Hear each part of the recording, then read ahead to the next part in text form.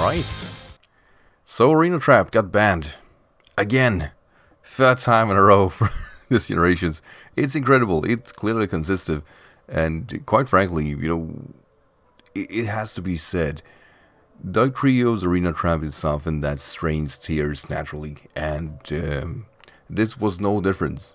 Dugrio is still to this day like one of the best trappers in the game, and in Smogon OU it actually defined a niche quite effectively. Now it should be stated that whether or not it's a niche is for debate, but I would say trapping is a niche as a playstyle.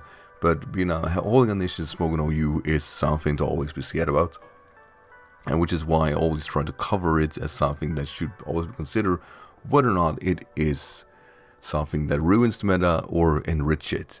And in Smogon OU, it's hard to say that it enriches. If anything, it just strains the tier and makes the tier itself smaller, because the Pokemon in it has to be able to deal with something like this. So there has been some worrying, and I believe all those worryings are fair. The main niche, or the main worry, not niche, the main consent is that, okay, Toxapex will now be more viable than ever, and Toxapex will be more viable than ever. The combination with Toxapex and Corviknight is something to always be considered rather scary. But Smogon OU also opens the door to something that hasn't been able to thrive, and that is something that's going to thrive now, because these two defensive wall breakers that are to be considered one of the best electric types introduced in some time always has been slower than Dugrio and suffered for it. Dracosalt and Toxtricity, I was going to Toxapex, Toxtricity are two Pokemons that naturally deals with the best core in the game, but always suffer because that core carries Dugrio.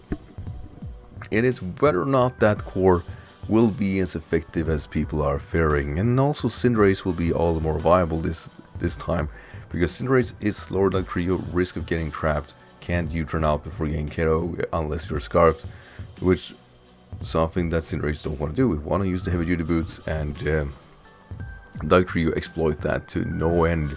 So seeing Dugrio go, it is fair, because it does open up a door for Pokemon that has been probably a bit too strong for UU anyway, and seeing them come into a scene where they can work and possibly thrive, yeah, it's invaluable in so many ways. And yeah, it's great. The only like issue I have, and it's something that it has to do with Arena Trap being banned as a whole, because I do recognize that banning Arena Trap only for OU will mean Dugrio will be as menacing in UU and no, keep moving downward. This is a Pokemon that will end up PU much like the last generation, because outside of Arena Trap it really isn't that dangerous. But we have another Arena Trapper which is more of a niche than a viable Pokemon, and that is Trapinch. Trapinch automatically becomes less viable as a whole because of this niche. This generation you got First Impression, and it is a Pokemon with 100 base attack. First Impression there will sting, and Earthquake is quite fair. This is a Pokemon that was considered potentially banned from RU because of what it did to Gigalith. Gigalith was the most viable Pokemon in RU, and it got eventually banned, which still is debatable whether or not that was the right call. But it was one thing it had that was really good, was that it took out Turtonator with ease and basically paved the way for some teams to work really effective in RU, but also dealt with Turtonator, which was one of the best shell smashers in both NU and RU. So yeah, above that, like it's a scary font, and this is it feels a really defined niche, but it also carved itself to be an interesting playstyle for individual Pokemons. So I find it unfortunate that Trapinch had to go, but the overarching theme is, all things considered, that Arena Trap is too broken for Smogon OU. Hence we can't have it lower down either, because Dugrio will follow those tiers. But Trapinch is still in essence viable. The choice banner set is still just as good, but not being able to trap something is hurting its viability to an extent.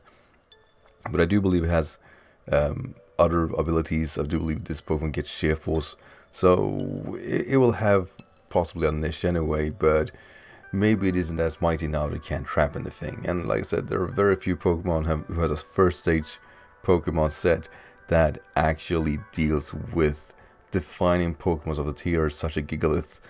It was incredible. I think that's an absolute love story that we're not gonna see again. Trapping has always been banned in Smogon tiers, and for all the right reasons. It kills creativity for any game. It is just that simple. It limits the meta and it makes the meta harder to use. Trapping didn't have that effect in RU, but in Smogon OU it is a limited tier by default, and exploiting something like this now before even Blissey or Chansey and whatnot get available, yeah, I think it's a good call to already kind of establish that that's not the playstyle we want to see thrive. So with that said, I really hope you guys enjoyed this episode. A bit of a bite size of my thoughts about the ban itself. I think it's fair, and I think it's going to be extremely rewarding moving on from this day. Smogon OU is going to be a lot more diverse, and I already have like a small feeling of which Pokemon is going to thrive better than ever, and I couldn't be happier. So with that said, I really want to thank you guys as always for watching. Enjoy yourself and have a great day. Take care everyone. Bye.